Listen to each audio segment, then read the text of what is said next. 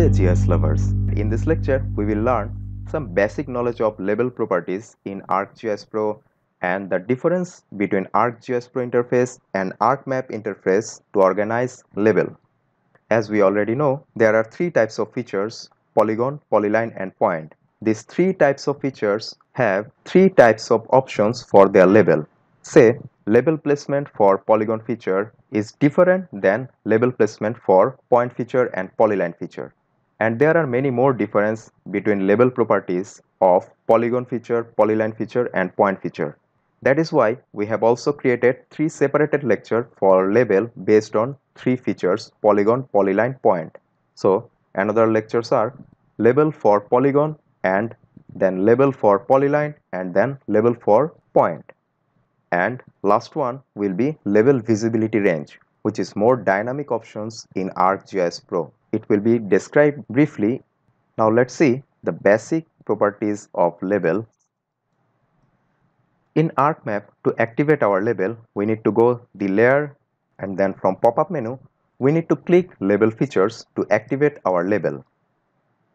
In ArcGIS Pro, we also have enable label in the pop-up menu. By click label, it will enable label for this layer.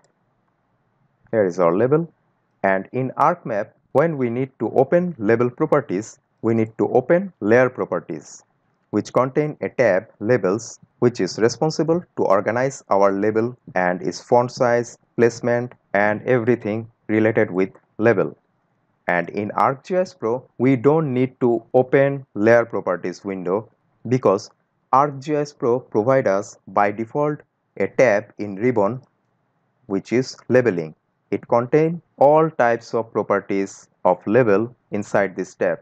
And in ArcMap, when we make any simple change, we need to click each and every time apply and then OK. And in ArcGIS Pro, as it is a dynamic interface, we don't need to click each and every time apply button and OK button. When we make any change, it is dynamically changed inside our map instantly without clicking any button. Now let's see what types of dynamic options ArcGIS Pro provide us for our label. We can open label properties in two ways. From pop-up menu, click labeling properties, which open label class window on the right side. And second one is we can directly open labeling tab from this ribbon. This tab contains 6 sections basically: layer, label class, visibility range, text symbol, label placement and map. Basically, we will use visibility range, text symbol, label placement and this layer section, which has only one button, which is enable labeling. We can active label from here and also from pop-up menu. See this label placement. To work on a particular layer's label properties, first of all, we need to click that layer. Then the labeling tab will give you the functions and properties only for this layer. Say I have selected USA state, which is polygon layer. Now this labeling tab will provide us properties only for polygon features. See, if we click here, it is showing polygon label placement properties.